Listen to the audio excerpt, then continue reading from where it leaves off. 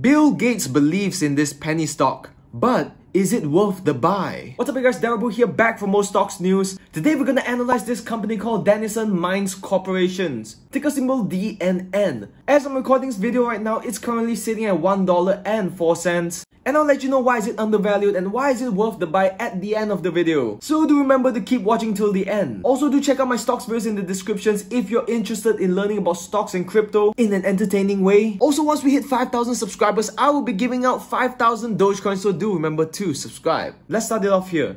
This company is a uranium exploration and development company with interest focused in the Athabasca Basin region of northern Saskatchewan. This location is basically in Canada. Now I'm just going to highlight on the main points why this company is so undervalued. Nuclear has been around for ages and is one of the best energy generations out there. If you take a look at the charts from 1957 to 2019, US nuclear electricity generation capacity and generation from the year 1957 all the way up to 2019, it grew exponentially. MWH is mega kilowatts and 1 mega kilowatt is basically 1 million watt. As you can see, the generation is sitting at 850,000 megawatts. And this says right here, nuclear power plants are generally used more intensively than other power plants. For cost and technical reasons, nuclear power plants are generally used more intensively than coal or natural gas-fired power plants. In 2019, the nuclear share of total US electricity generating capacity was 9%, while the nuclear share of total electricity generation was about 20%. They mentioned that a fixed uranium price of $44 per pound will produce a combined pre-tax project of $1.4 billion.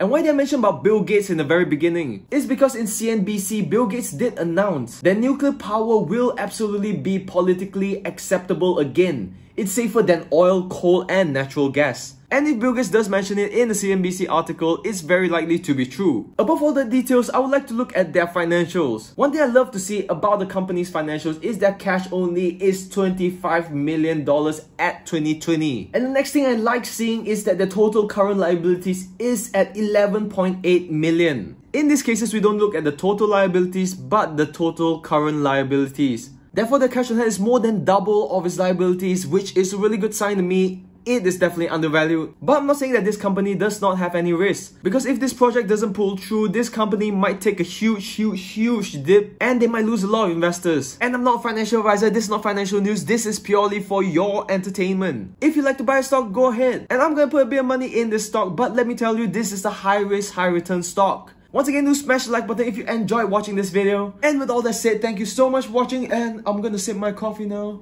See you guys next time. Peace out.